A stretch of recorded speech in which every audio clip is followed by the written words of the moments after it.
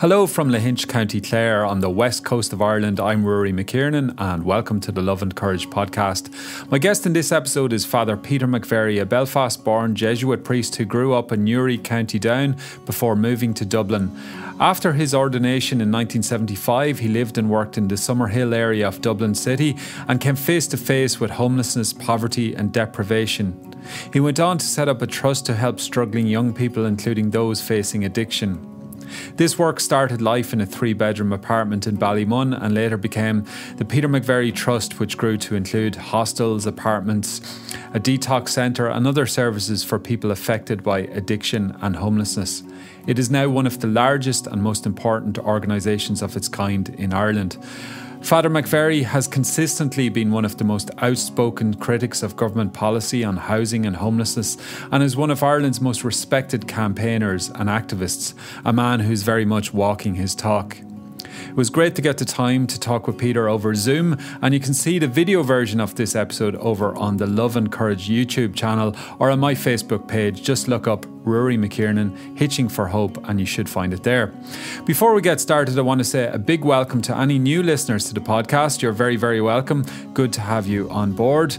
After listening to this episode, please consider checking out the archive and subscribe, rate and review and share and all of that if you do get a chance. And a big thanks to all of you podcast patrons, those of you who chip in on once off or on a monthly basis, people from all around the world who help power the podcast. I'm really grateful to you for your support. And if you do want to chip in on a once-off monthly basis, you can pop over to loveandcourage.org. It takes just a minute and no pressure at all to do so. Thanks to all who've been supporting my book, Hitching for Hope, A Journey into the Heart and Soul of Ireland, and for helping make it a bestseller. It's available on paperback and as an ebook and an audiobook, and you can find it in all the main bookstores and on the various book-selling websites. I also have some signed copies available, and you can find out more about this, including various free conversational events I'm doing online with different groups in the US, the UK, the Netherlands, Hungary, South Africa and Australia, and all that information is at hitchingforhope.com. That's hitchingforhope.com. Before I forget, I also want to say I've just launched another podcast. It's called the Creative Souls of Clare podcast. I interview various musicians and artists and different kinds of creative souls from living in County Clare, and you can find that on all the usual podcast platforms also. And a big thanks to Creative Ireland for their support to get that podcast up and running. So back to the main event here. This latest episode of the Love and Courage podcast is with Fr Peter McVerry, and it's time to get started. It's a wonderful conversation with a wonderful human being, that is Fr Peter McVerry. I hope you enjoy. Peter, thanks very much for your time, for joining me on the Love and Courage podcast. When I think of the words love and courage in the podcast title, they're very much words I associate with you. I'm sure you probably shy away from the word courage because I've heard you speak in the past, and I don't know, there's a certain humility to your life and to your action that you maybe shy away from seeing yourself as courageous. But we'll start with the love bit, and I might get away on that front. Could you tell me what love means to you, Peter, and how it informs your life and your practice and your work?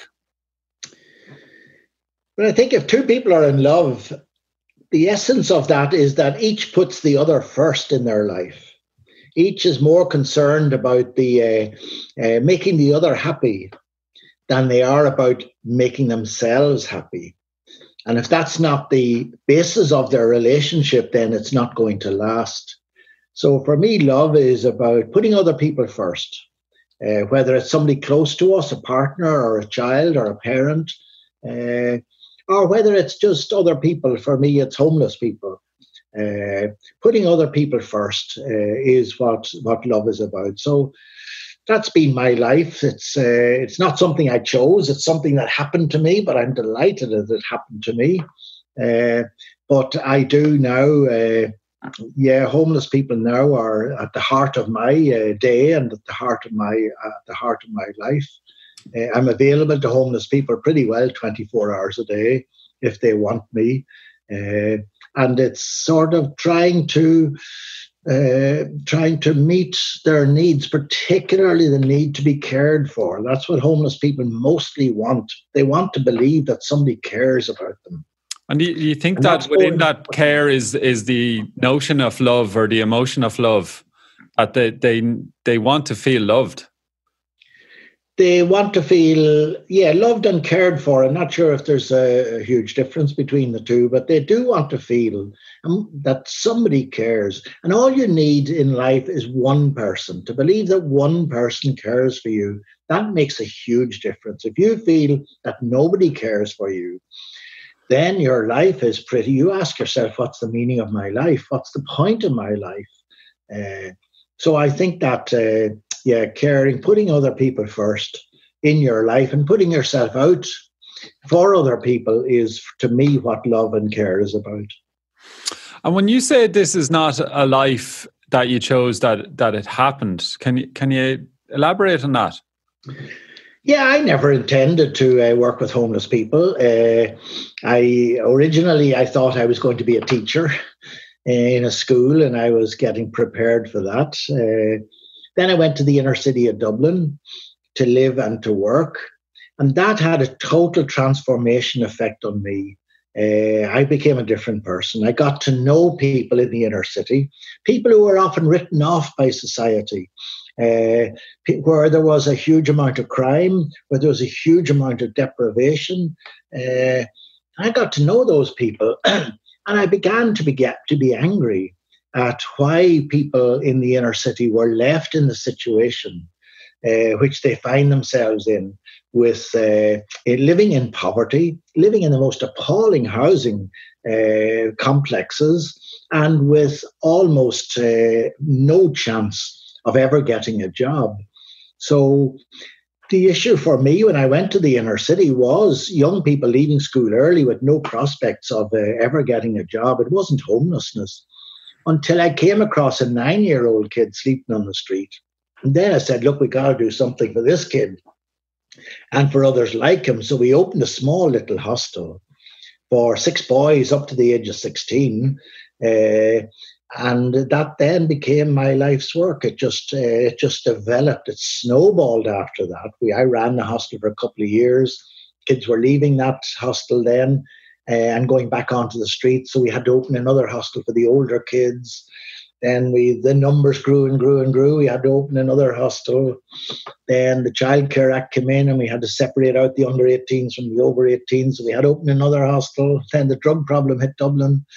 We had 14-year-olds coming to us injecting heroin. So we had to open a detox centre. So there was no plan to it. I just went from year to year. And the whole thing just unfolded, in a way that I never had planned, I had never intended, but delighted it actually did unfold the way it did. Do you think that that notion of service, where you serve the community, that where the need arises, it's our duty to respond, and we relinquish, then we let go and just follow the thread of the response to allow it to take us where it needs to go? That's what happened in my case, but there comes a point where you have to sit down and plan ahead for the future. You can't just simply drift along from year to year and create a sustainable organization which can reach out to meet the needs of others. So we had to create a sustainable organization. So about 15 years ago, I was getting too old anyway. And if I had died 15 years ago, the whole thing would have collapsed, because I was everything. I was the managing director, I was the finances, I was the electrician, I was everything.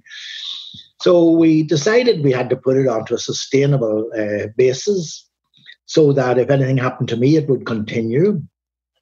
So we got in, we employed a CEO who's absolutely fantastic, Pat Doyle. And the organization now has grown to such an extent, you need somebody with the competence, which I didn't have, the competence to run a large organization. We now have 500 full-time staff. We have a budget of 30 million. That requires a level of organizational competence which, as I say, I didn't have and which I didn't want to do. I don't want to spend my days adding up money and making sure it's making sure the account's balanced. So that was an important step from the year to year, just let's go from year to year. That was an important step in putting this organization onto a sustainable level.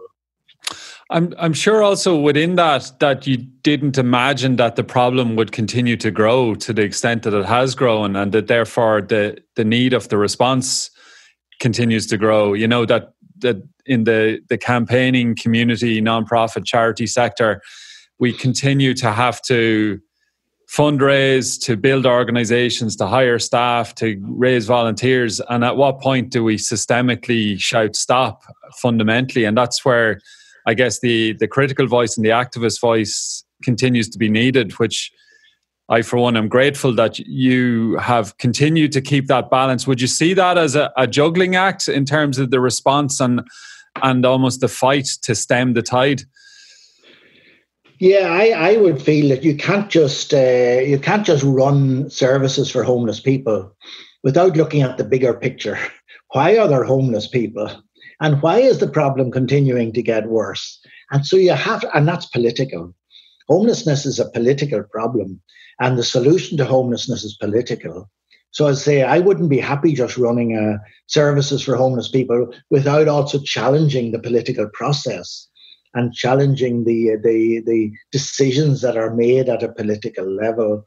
So I felt I had to become activist. And we were lucky once we... I was always critical. I was always an activist. But once we got in our CEO, Pat Doyle, to run the organization, it became easier actually to be an activist because he runs the organization. He's the one who deals with government ministers and government departments. I don't anymore. So that frees me up to be critical. So it's a sort of good cop, bad cop. I'm giving out about government departments, and he's working closely with government departments. That was. Well, you know, I suppose any real fundamental and healthy change requires a kind of multifaceted approach that sometimes we need to work with the systems as well as challenge the systems. I'm just wondering, Peter, do you have early memories in your life of when maybe a critical thinker emerged, or was there an influence there from parents or community? Was the North a factor? What were the influences that came to bear early on for you? Well, certainly my parents were a big influence. My father was a doctor in a small town. And in the days before you had a practice, before he had other doctors helping him out to look after night calls or to look after weekends, he was a doctor. He had his patients. And if a patient called at 3:00 in the morning, he had to go out. There was nobody else to do it. So I remember as a young child, the phone frequently going at nighttime, sometimes twice in the night. And my father would get up, go out and see his patients, and never did I hear a word of complaint. So I think I got a sense of service from him.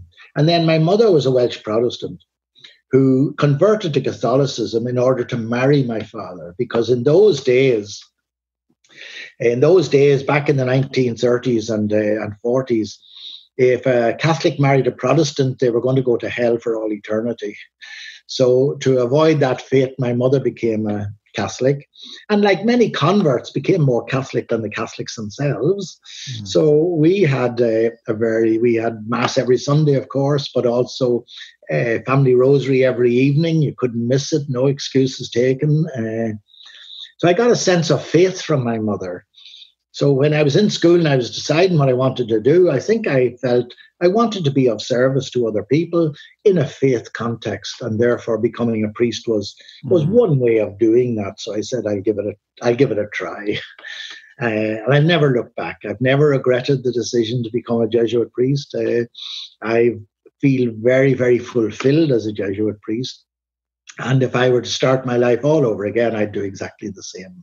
So I think my parents had a huge influence on me.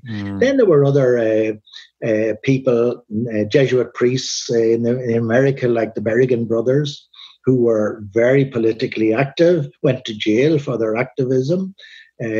People in South America who, again, were very politically active and died for it. People in Ireland, like Father Michael Sweetman, who was very politically active in the housing area. So I think they influenced me and said, yeah, I want to be a priest. That's what I want to do as a priest. I want to try and change things. I want to try and make the society and the world a better place. And that's a political challenge. Yeah, I'm thinking of the Berrigan brothers that you mentioned there, and it conjures up the whole world of liberation theology and the Catholic worker movement. And I guess as somebody that was brought up like the vast majority of people in the south of the country anyway, as a Catholic, and then drifted or chose to go away from it, but in later years having come in contact with probably what you might call the radical Catholics or the radical Christians, it always struck me then that, well, this is what it's supposed to be about anyway, isn't it? Like, you know, if you were to really look at Gospels and Christianity, you would be looking at solidarity with the poor and challenging the oppressors. Absolutely, of course. That's my read. It's fairly straightforward in one sense. Well, I think it is. Other people don't. You've Catholics in America who are totally opposed to Pope Francis and totally have spiritualized the gospel in terms of individualistic, pious relationship with Jesus. For me, the Gospels are extraordinarily radical. Jesus reached out to the poor and the marginalized. He challenged the status quo. He was angry. I often think you can't understand the Gospels unless you're angry, because Jesus was angry. He was angry when he threw the buyers and sellers out of the temple. He was angry when he called the Pharisees, you hypocrites. He was angry when they wouldn't let him heal a person on the Sabbath because it was against the law. Jesus was angry. And I think that anger comes through in the Gospels. So for me, my reading of the Gospel is, unless we commit ourselves to building a better world and to building a fairer world and a more just world, we're not following the Gospel. We may be following some idealistic notions we have ourselves, but we're not following the Gospel. So for me, the Gospel is extraordinarily radical. And why do you think ultimately, I mean, is it innate in human nature, or is it the temptations, or the way kind of systems create and capture movements or people or organizations? Like, why did that get lost? Why did the church move away from all of that? Well, I think historically it moved away in about the year 400 when Christianity became the religion of the Roman Empire. And so churches then were built in every town and city in the Roman Empire, which was the whole known world. So the church became very respectable. It had the ear of those in authority.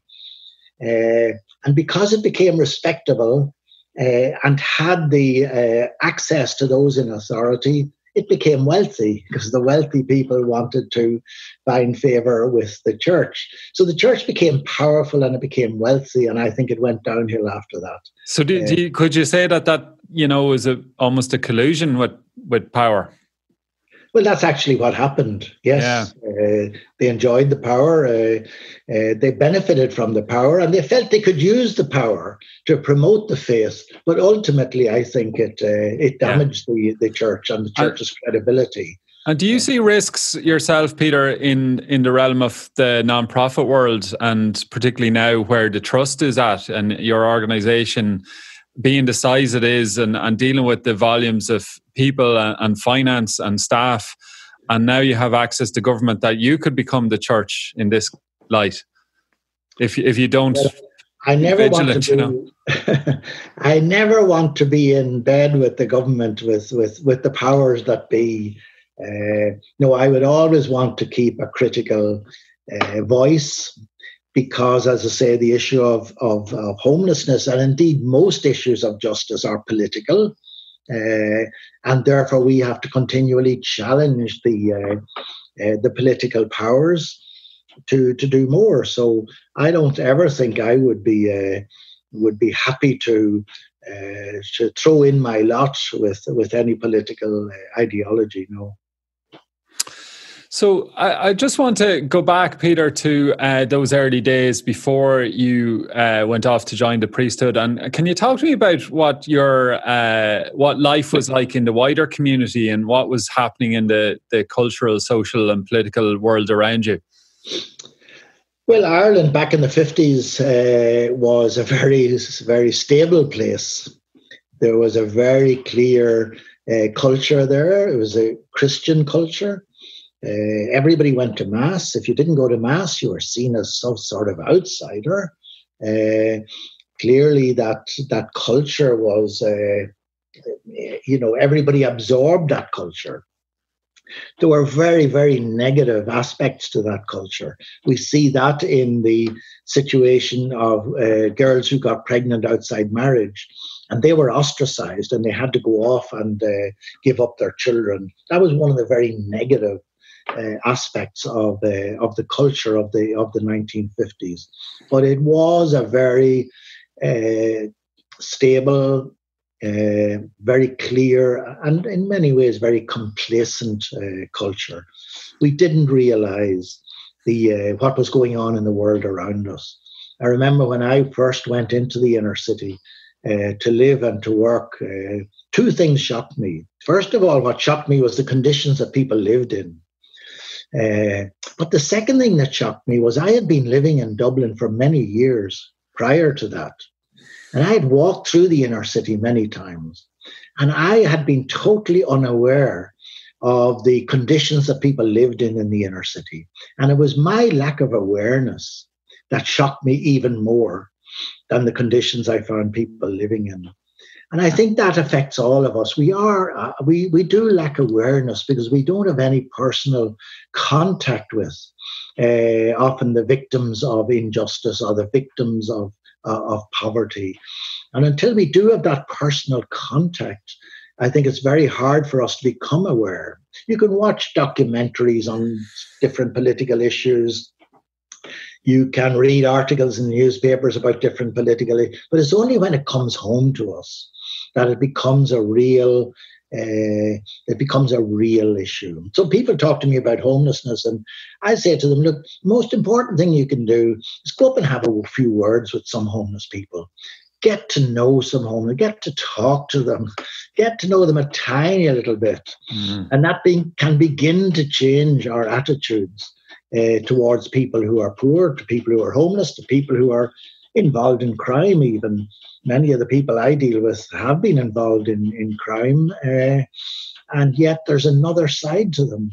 There's another side to them which the public don't see. They just see the criminality. But there can be another side to them which is hidden. Nobody is a one-dimensional person.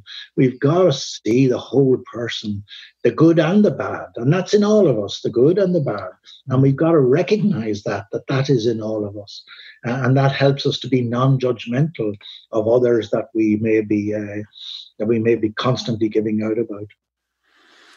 It strikes me that the parallels there with firstly we were talking about the 50s and mothers being sent to homes and so on, and the homeless, and also now people in direct provision centres and family hubs and so on. Do you think there's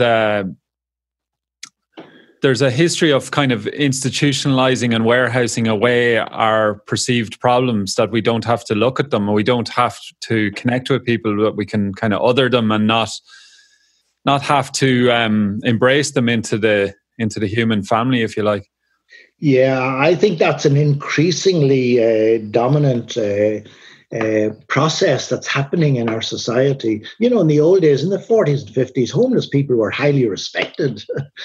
They were called the knights of the road, and they were well looked after, and they went from town to town, and there were workhouses there, not great places, but at least they got beds for the night, and they got shelter, and they could have a shower, and they could have food. They could stay a while until they wanted to move on to the next town. I think today, two things have happened. One, our culture has become far more individualistic. It's all about me, me, me. And we have also become much wealthier. And the problem with becoming much wealthier is the more we have to protect. And therefore, the more we have to keep other people out. And so it's the opposite to solidarity. It's the opposite of reaching out to people. No, we have to keep people out so that we protect what we have. So I think we become far more individualistic, far more judgmental of people who are different from us. And that then creates a society in which what do we do with people who are different? Yeah, we lock them up, basically. The number of people in our prisons with mental health problems are huge. The number of people who are homeless is enormous. 70% of those who go to prison have an addiction. You know, a person with an addiction needs help, not punishment. But they're not getting the help they need, and so they end up in prison. People with mental health problems need help, not punishment, but they're not getting it. And indeed, some judges send people to prison with mental health problems because they believe they're going to get better treatment in prison than they would outside. And homelessness, I am constantly inundated with requests from prisoners and from the prison system that they're getting out soon, they've nowhere to go. Can we provide them with accommodation? Indeed, I now say that, there are many people in prison now who are more terrified of coming out of prison than of going into prison, because they're coming out to nothing. You leave prison with maybe €5 in your pocket, nowhere to go, nothing to do. And then we wonder why they become repeat offenders. Yeah. Recidivism, and it makes no economic sense for the state either. No, I mean, they're spending $70,000 a year keeping somebody in prison. It's an enormous amount of money. And if they had invested in addiction services and proper mental health services, many of those people may not end up in prison. I got one phone call from a prisoner and he said, "Peter, I'm very disappointed. I got 3 months imprisonment today. I was hoping for 9 months." Because in prison, I have a bed, I have 3 meals a day, my medical needs are all looked after. Outside, I have nothing. So we are warehousing. We're using our prisons to warehouse people that we don't want to have to deal with.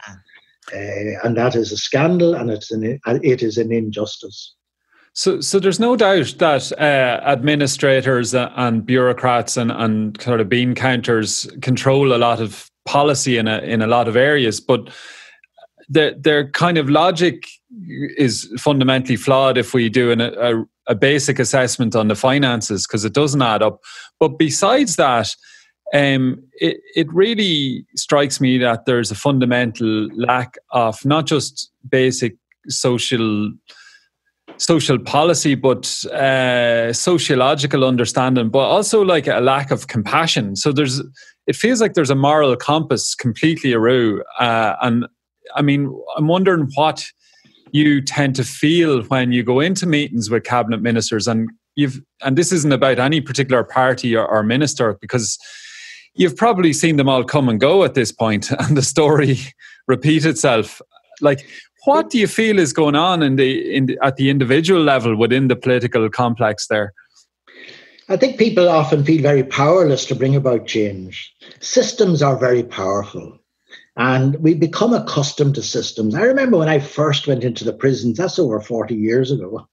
When I went first into the prisons, particularly into the juvenile prison system in St. Patrick's Institution, I was quite horrified at the conditions. But after going in there for 6 months or 9 months, I became used to it. And I didn't become horrified any longer. And that worried me. That worried me that I had simply become used to it. So I think we have systems. Systems have a powerful life of their own. They are very difficult to change. And people who go into the system, like administrators and policymakers, they adapt to the system rather than changing the system. And so I think we all need to be able to stand back from what we're doing, stand back from the systems we're involved in, and look at them from outside. That's sort of like a retreat process. We have to go on a sort of a retreat and look at the systems we're involved in from the outside, and begin then to challenge those systems from the inside. And that's very difficult. Challenging a system from the inside, a system that doesn't want to change, You're going to find your co-workers will be opposed to you. Your co-workers will think you're ideological, or you're mad, or you're naive or something. Very, very difficult to challenge and change a system. But we got to do it, and therefore there has to be outside voices which are challenging the system and trying to help people to see the system, not from the inside, but from the outside. Yeah, and I suppose the other dynamic that can be at play as well is if we go back to that word around collusion, and when one by not challenging the system, one can do relatively well for oneself in career terms or financial terms, because we kind of reinforce the system and we can therefore be propelled up the ladder. And I mean, to be what could be perceived to be a troublemaker in a system, the system will probably be inclined to spit you out. Yeah, it's but I think we have in this country a history of respect for authority. We believe, when I was growing up, I remember, I used to think that every decision the government ever made was a great decision for Ireland. Mm-hmm. I just trusted in authority. And I think a lot of people trust in authority. And they look at the homeless and they say, well, if they could do anything better, they would do it. Of course they would. We trust in authority. And so it's very difficult then to challenge authority. Yeah, I remember you saying once that about the last government, I think, that you felt they were ideologically incapable of addressing the homelessness crisis. And it really hit a chord with me. It just struck me that they were locked into some sort of mindset, belief or ideology that they were imprisoned by and couldn't. The ability to address the spiralling housing and homelessness crisis wasn't there. Or isn't there? Yeah, well, we're all locked into an ideology of some sort or other. But there's a worldwide ideology. It's often called neoliberalism, and the belief is that the solution to all our problems lies with the private sector. The private sector can come in; they can do things much more efficiently. They can do things much more quickly. And with competition within the private sector, they can do things much more cheaply. And so you get governments who have that ideology, who believe that the solution to our homeless and housing crisis lies with the private sector. The solution to our childcare needs lies with the private sector. Solution to our care of the elderly lies with the private sector. We have privatized pretty well everything in our society. And certainly, while that may work in some areas, it does not work in the housing area. The reliance on the private sector has proved over the last 20 years, it has proved to have failed. Look at the situation we're in today. Most young people growing up cannot afford to purchase a house. It's beyond their ability to get a mortgage. We have a homeless crisis that continues to keep growing. We have people stuck in poor quality private rented accommodation, paying exorbitant rents, which they cannot afford. So that ideology the private sector will provide is certainly in many public areas has failed. And I think we have got to go back to the state taking responsibility for the basic needs of our citizens, for the housing, the education, and so forth, and the health of our system, of our citizens. And so we have to have public services, very good public services, and that's the state's responsibility. But if your ideology is the private sector, you cannot have a good public health system. Because if you have a good public health system, nobody will take out private insurance. And so your private insurance market collapses. So we have to keep the public health system at a very, very poor quality so that people are pushed into the private sector. So, but I think, and my ideology is that the state is responsible for the basic needs of its citizens, and that includes housing and health and education and so forth. The state is responsible, and the state must provide and not delegate that responsibility to the private sector. So Peter, the obvious and constant refrain to that is it tends to be, well, who's going to pay for it? So it's and immediately you're deemed to be a communist and a socialist and an anti-democratic overlord. Well, there are many in America who would feel that. I mean, the idea of everybody having access to health insurance in America is considered socialist. Yeah. I suppose what we need to remind ourselves is this is the norm in most European countries, the social democracy. It is. We have, in most European countries, France and Germany, you have an excellent public health system. You used to have it in England as well. But it's deteriorating. You have an excellent public education system. You don't have this private and public divide in education. You have an excellent public health system. So for me, that's my ideology, that the state is responsible. It can delegate that responsibility, but it can delegate the delivery of services. Yeah. Such as homelessness, to voluntary bodies, but it must ultimately take responsibility both for the funding and for the quality of those services, and for those services reaching everybody who needs it. State must accept responsibility for the services, even if it wants to delegate them. And I believe in them delegating. I think, I don't want the state running homeless services because I don't think they do a good job. I think the voluntary sector can do a much better job. But the state must take ultimate responsibility. And I look at some of the homeless shelters that we have. I mean, some of them are excellent, but some of them are just appalling. And the state should be stepping in and saying, no, that is not what we want as homeless shelters. And I've called for HICWA to be responsible for inspecting homeless shelters. And if they did, some of them would be closed down overnight. And that's the result of the state transferring responsibility for homeless services to the voluntary sector without taking any responsibility for quality of services or for adequate funding of services. I want to go back, Peter, to that. You talked about the need to step back and question and reflect, but you framed it as almost like a need for retreat, for contemplation. How do you cultivate that in your own life on a daily, weekly basis, that your phone is hopping, there's a never-ending range of pressures, meetings, demands? How do you kind of keep that space for yourself within all of that? Well, actually, that's what creates that space. I'm no longer involved in the administration of our trust. I'm no longer involved in the finances or the problems that arise in the organizational end of the trust. So my role now is just dealing with homeless people, listening to them and listening to the issues that they bring up. And that's what makes me angry, because I hear those issues. Every day I hear those issues. And it makes me angry that those issues, which were there 10 years ago, are still there today. So there's the phrase, you can't see the wood for the trees.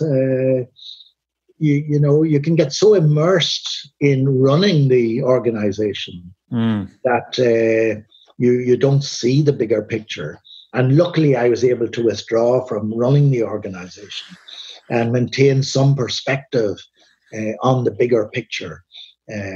So I think it's important that we don't get wrapped up in the day-to-day running of an organization, managing staff, managing funding, dealing with structural problems within the organization. It's important we don't get wrapped up in that completely, and that we do have space to listen. Above all, it's about listening. It's about listening to the people who are the victims of the structures that we have created. It's about listening to homeless people, listening to people on the social housing waiting list, listening to young people leaving college who haven't got a hope of ever being able to purchase a home for themselves and their families. So it's about listening to people. We can't become so immersed in the running of an organization that we have no time to listen. You used the word creating space there, and one of the things that I'm aware of at the moment as a great privilege is living in the west of Ireland in in County Clare, I've an abundance of physical space and natural space around me, and that's not something to be taken for granted, and that so many people in inner cities and elsewhere, there's a kind of there's a deficit of nature, but also like I'm particularly thinking of these times around the pandemic and the restrictions and so on, and I'm wondering, are you seeing new pressures and new trends because of the pressures of the pandemic? Yeah, the pandemic has certainly amongst homeless people, it has been terrible for many homeless people. All the support services have been withdrawn. Drop-in centres where they would go in and have a cup of tea and a sandwich and meet people and have access to advice. They're all closed. Counselling services are closed. NA meetings and AA meetings are closed. Everything is closed. So the support structures that many homeless people and many of those with an addiction, the support structures they depended on were withdrawn. And that's made life very, very difficult for them. Their mental health has deteriorated.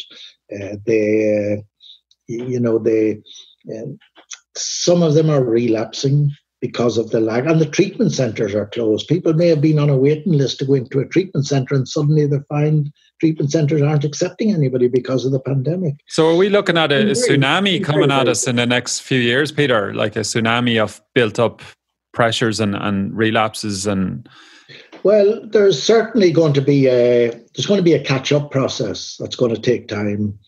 Yeah, we need to get treatment centres open again, but there will be a backlog of people. So, yeah, we're going to have to live with the consequences of this pandemic, even if we get a vaccine and we can get rid of the pandemic, if that's possible. There's still going to be a backlog of problems. There's going to be mental health problems, not just for homeless people, but for many others. There's mental health problems which have built up, and it's going to take years to address those, and services to address those. Similarly with addiction problems. And again, with homeless problems, many people now have seen a sharp drop in their income. That's going to lead to people not being able to pay the rent, people defaulting on their mortgage. And while there are bans on eviction at the moment from the private rental sector, that's going to end at some stage. And we are going to see a rise in homelessness again once evictions start to take place. And that illustrates the fact homelessness, vast majority of homeless people have only got one problem, and it's not addiction and it's not mental health. The only problem the vast majority of homeless people have is they don't have enough money. They don't have enough money to pay the rent. The majority of people becoming homeless are being evicted from the private rented sector, and they don't have the money to go and get another apartment anywhere. And there's very little social housing they can move into, and they end up being homeless. So, and that's one thing I'm very conscious of. I think we need to change the perception of homelessness. Most people think of homeless people as people sleeping on the street and people begging. They're a tiny minority of the total homeless population. The vast majority of the homeless population are invisible. We dealt with a single father with 2 children.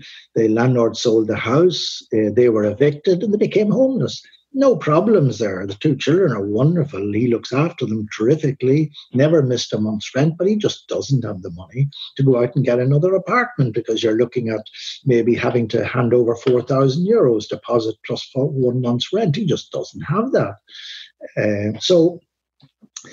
We need to change that perception of homelessness as well, that it's not just down and outs who are down on their luck. It's ordinary people who are just do not have sufficient money to be able to purchase or rent or purchase their own accommodation. Some of the rhetoric and narrative that still pervades around homelessness that you've talked about there, around particular stereotypes that seem very, very outdated and inaccurate. But I'm wondering, is that part of the agenda, the ideological kind of cognitive dissonance or whatever it is? Or is it just a result of privilege amongst policymakers or ministers that they've never simply met homeless people? They've grown up with TV notions that are fundamentally inaccurate, because you continually hear this kind of what has become known as dog whistling, to, I guess, victim blaming is another way of putting it as well, that there's a sense that if somebody has something, if things aren't going well for them, it's ultimately their own fault. They're, as the fella said, not getting up early enough in the morning. Yeah, I think there's a little bit of that. There's certainly is that sense that, in that neoliberal culture that I mentioned already, there is that sense that if you are successful, it's because you have worked hard, you have achieved, you have made sacrifices to get where you are. But if you fall out of the system, it's because you've been lazy, because you wanted to put instant pleasure before anything else. That's part of that culture that we have grown up with, and it's totally false.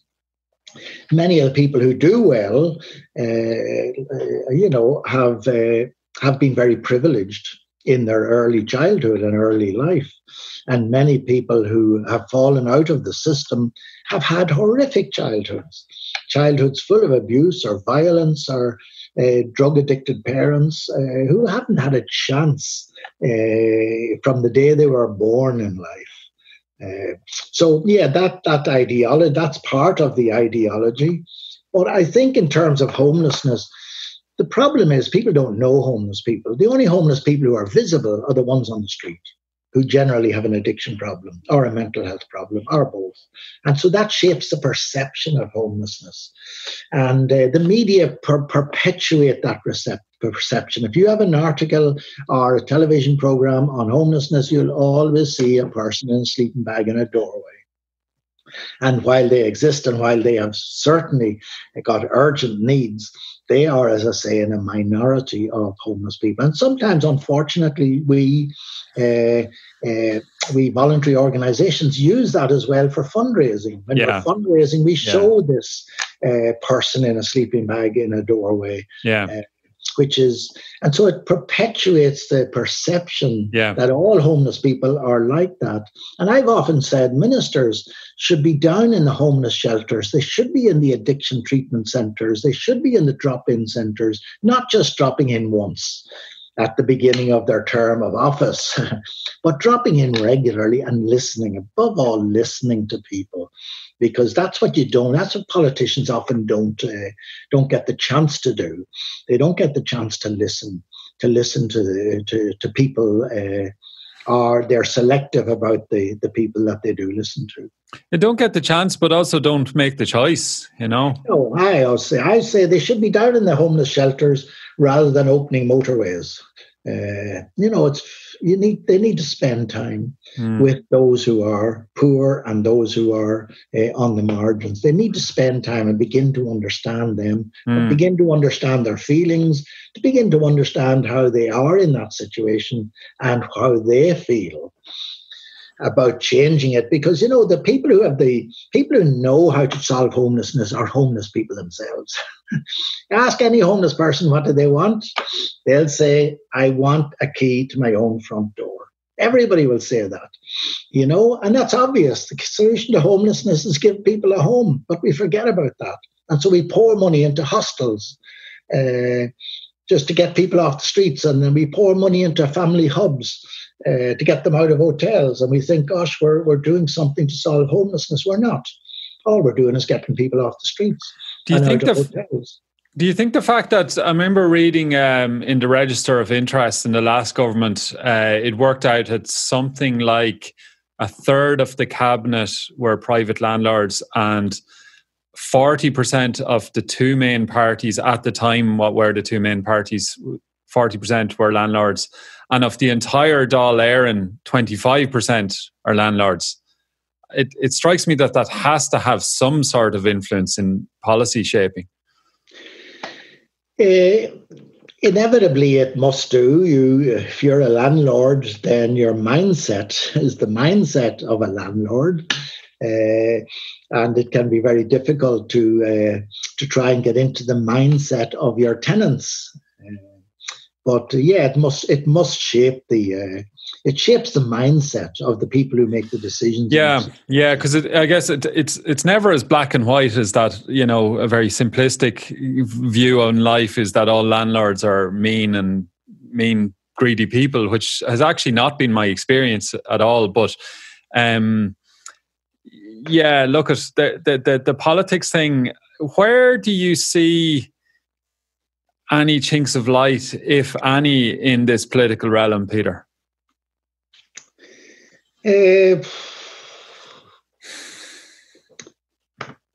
Well, I would certainly think that the voice of the left-wing parties is important and has to be listened to and has to become stronger. We have an example recently where councillors have voted down a proposal to sell public land to a private developer to build primarily private housing. I think that's a very positive development, that councillors are taking this stand. For me, one of the things I say about solving this housing crisis is public land should be for public housing, not for private housing. And so I think that voice of the left wing challenging the right wing ideologies that are dominant in our government, I think that voice is very important. I think there's a lot of grassroots movements as well. Change often comes from the bottom up, not from the top down. There's a lot of grassroots movements, I think, which over time slowly can grow in strength and put pressure on government to produce. And I think one of those grassroots movements is going to be ordinary young people leaving college who now realize they will be renting for the rest of their life. And I think they're going to become angry. They're going to become resentful that a society as wealthy as Ireland cannot allow them to purchase a home. And I think they could become a very significant grassroots movement in the future, putting pressure on government, because they are the ones who are going to vote. The government know they're going to vote. They come from voting families. And if they cannot purchase a home, and if they're stuck in the private rented sector, paying exorbitant rents for the majority of their lives, they're going to lead the protest. Well, I look forward to joining them, Peter, because it's one of the reasons we've moved to the west of Ireland is because the future rent in Dublin, where we were living, my wife and I was paying up to €2,000 a month, which is where things were going, and it's now gone beyond that. And it's simply impossible to save money in that environment unless you work in high finance or tech or certain industries. So it makes for a very imbalanced city for Dublin, but for other cities. And I see now that the problem has moved into the west of Ireland and elsewhere. So I definitely share your view that it's such a fundamental, and like if we boil things down right back to their bare basics, the notion of having shelter is so integral to human well-being, isn't it? Yeah, you can't live a decent human life with dignity if you don't have your own space, a place you can call your own, a place which is secure, a place where you feel safe, and where you have privacy. Without that, your life is not going to be a very humane and dignified life. So, Peter, we'll finish up now, but before we do, I want to ask you, I'm curious about. You told me before we started this podcast that you enjoy a nice cup of coffee, but I'm wondering how else do you get your energy and keep your enthusiasm going, and what are your, you strike me that you don't shy away from the problems, but you do sort of radiate a sense of determination and hope. Do you think that's your faith, your spirituality? No, I think I'm just angry. I hear the voices of homeless people every day. I hear their problems. I hear their issues. I don't see them being resolved very satisfactorily. So I just get angry. And it's anger that that keeps me going. Anger and love are actually two sides of the one coin. You can't love somebody who's suffering unnecessarily without being angry at what's causing the suffering. So anger for me is a very positive emotion. Obviously, it can explode destructively very often, but if we learn how to channel it, anger is a very positive emotion. And so I'm angry all the time. That anger keeps you going. You can't... you'd just be betraying yourself if you tried to suppress that anger and say it doesn't matter and I'm not going to do anything about it. No, I'm angry. And as I said earlier, I think Jesus was angry. And I think often we maybe can't understand the Gospels unless we're angry. I certainly read the Gospels now in a very different way to the way I read the Gospels 20 or 30 years ago. So the key there is the channeling bit, because it's not everyone that can tune into their own sense of anger, but know where to put it.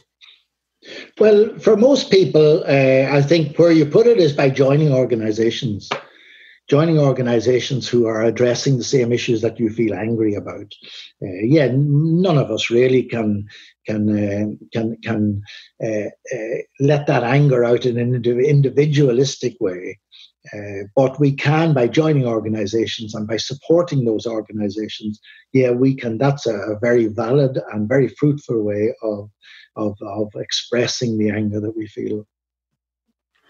Peter, it's been an absolute pleasure talking to you, and thank you for your inspiration, your words, your leadership, your voice. And I know you don't want any of this praise at all. So what we'll do is we'll channel the praise into action, and we'll encourage everyone listening and watching to take their admiration and praise and bring it onto the streets and into solidarity and into love.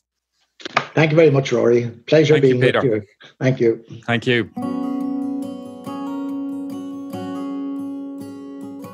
Hello, Rory here again. Thanks for listening. Please check out Peter McVerry Trust if you get a chance, and continue to do all you can to push for an end to the housing and homelessness crisis in Ireland and beyond. Please also consider sharing this episode with friends, family and contacts, and leaving a rating and review if you get a chance. And remember, you can see the video version of this podcast on the Hitching for Hope Facebook page and on the Love and Courage YouTube channel. If you're new to the podcast, you might consider subscribing to get new notifications of new episodes, and also you can chip in over at loveandcourage.org, and I really do appreciate the support, especially from all you monthly patrons. It really makes a difference.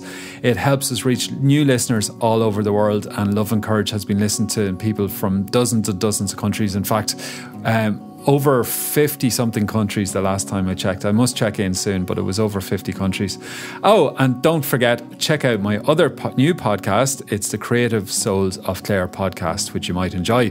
That's all for now, folks. Thanks again for listening. I do really appreciate your ears, your time, your attention and your support. Until next time, here's to a world of more love and courage.